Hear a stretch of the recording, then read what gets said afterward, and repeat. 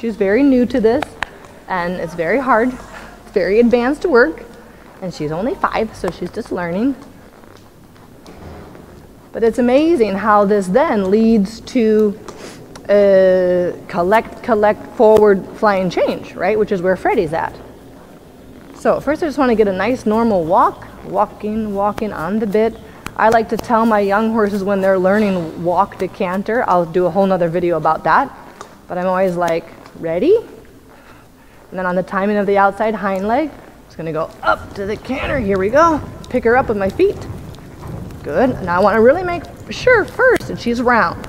So I want to make sure I can right to the back, left to the back, left to the back, right to the back, right.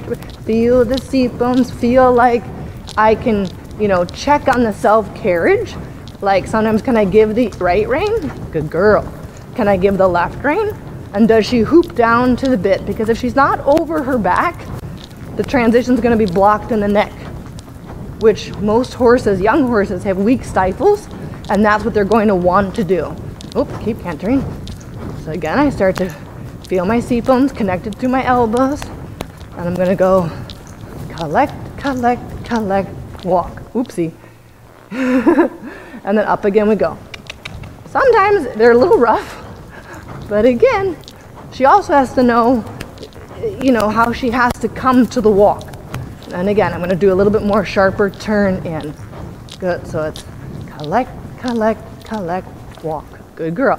And then I want to really give. She's still doing it a bit too braced in the neck, but in that moment she walks, I want to make sure, number one, she's not reliant on my hand as a crutch, right? Like she's got to pick her own self up from her hind legs. And so I also don't want to block the hind legs. So in this walk, I want to make her extra round in the wither. Keep my hands nice and soft. Feel the timing. So it becomes just organizing. Keeping her chewing. Outside leg on, inside leg at the girth.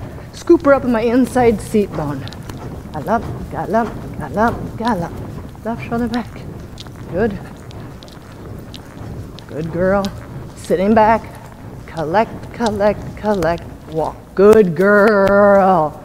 And then a little reward for that. Good job. So that she also learns like, oh, I do it right, and then I get a break. Again, it's always this like pressure, release of pressure of like, yes, you know, teach the horse to seek the yes. Yeah, that was great.